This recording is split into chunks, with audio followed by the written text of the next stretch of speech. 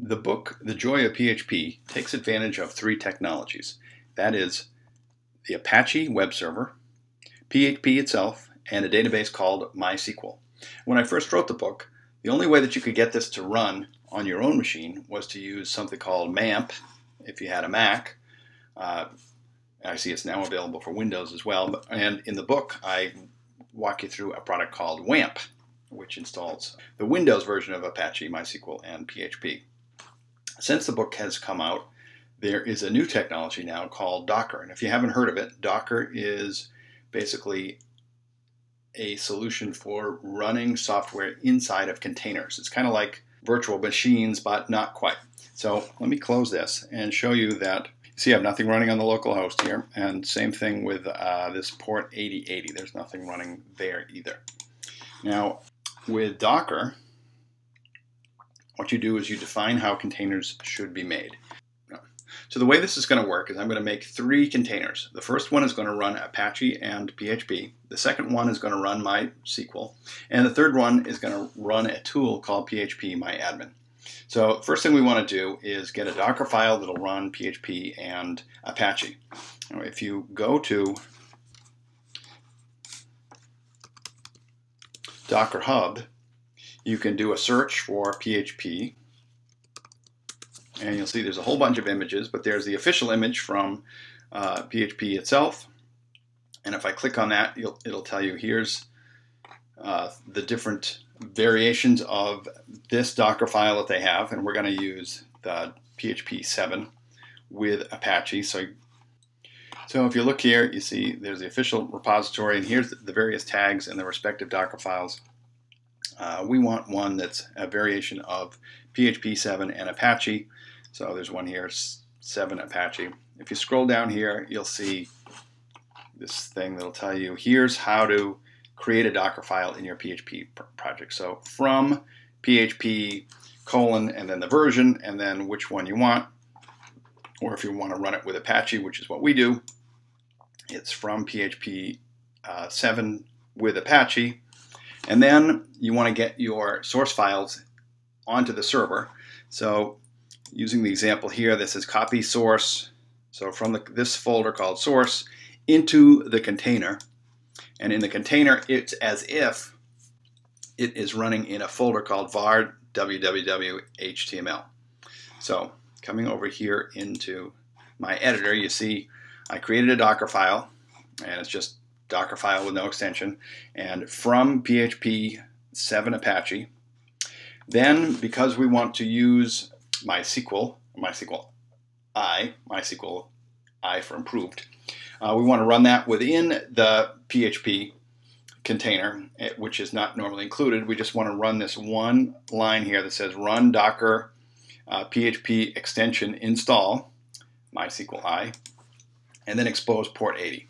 So that's all you need to do to define the container that's going to run PHP and Apache with the MySQL I extension. Now we also need 2 more machines, and we're going to do those using something called a docker-compose file.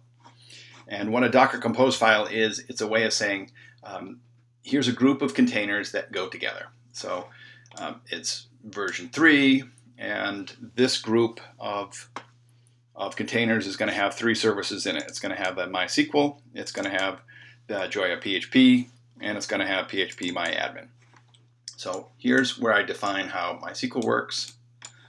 Right here, here's how I define how the Joy of PHP container works, and here's how the PHP myadmin one works. So first one we say here is just grab the MySQL 5.7 image, and I found that the same way I found this PHP image here, with just going to hub.docker.com and searching for MySQL. And you find that, and it tells you, here's how to use it, blah, blah, blah. Don't worry, I figured it all out. So you just want to pass it the password, and I use the password very secret, and that's what's in all the source code. You can change it to anything you want, of course, something more secret than very secret, but if you do, you just have to change it in the code. And one thing I discovered when you run it in Docker is that the table names are case sensitive. I did put this line in there that was supposed to make them not be case sensitive. I'm not sure that that worked or not. I just changed the source code to make them all lowercase anyway. So don't worry too much about that one. So the next machine is the Joy of PHP machine. And what that's going to do is build from the Docker file in the PHP directory. So underneath this folder is the Joy of PHP folder, and inside of that is the Docker file. So let me just show you how that's all set up. Here's my file explorer. I basically, under the folder of Alan, I created a folder called Docker Joy of PHP. Inside of that, I made another folder called Joy of PHP.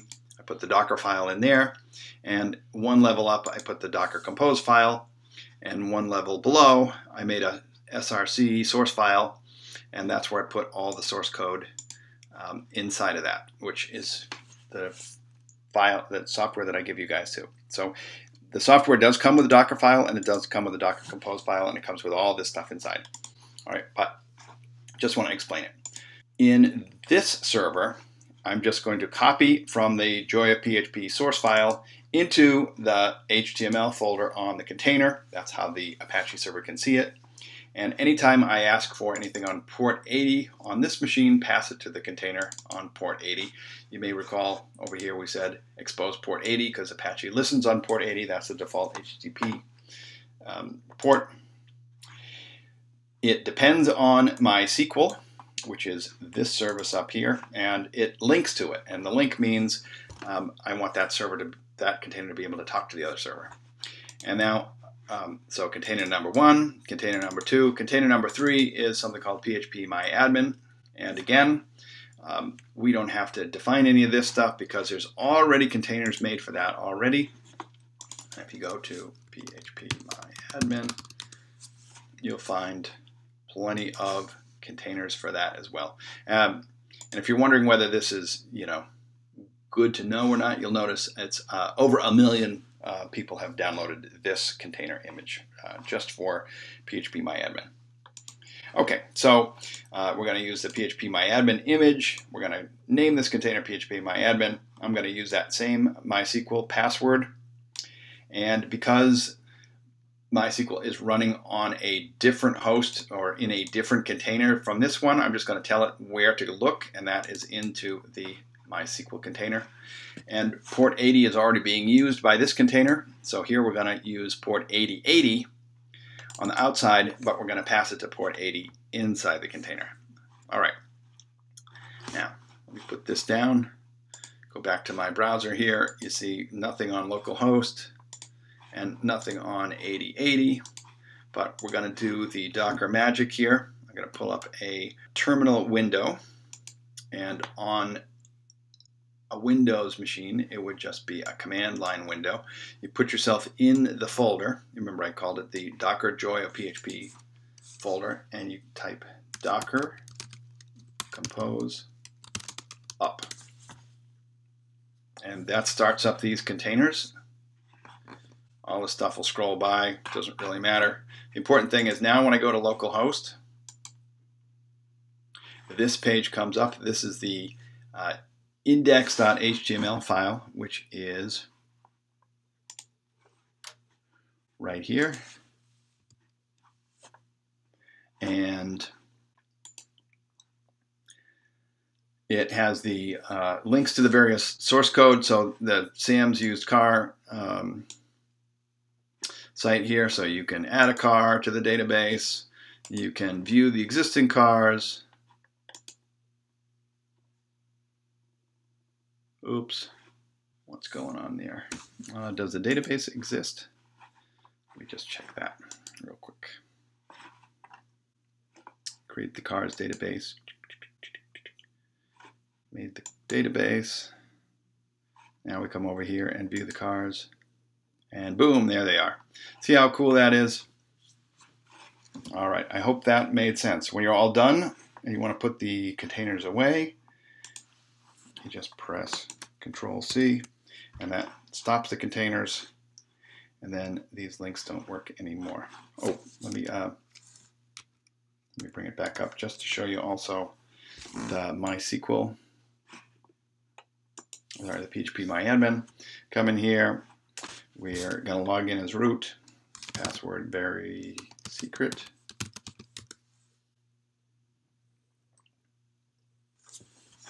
And here's the cars database with the inventory and all the good stuff that you can see in the book. Thank you, LastPass. I don't want to save it right now. Too secret.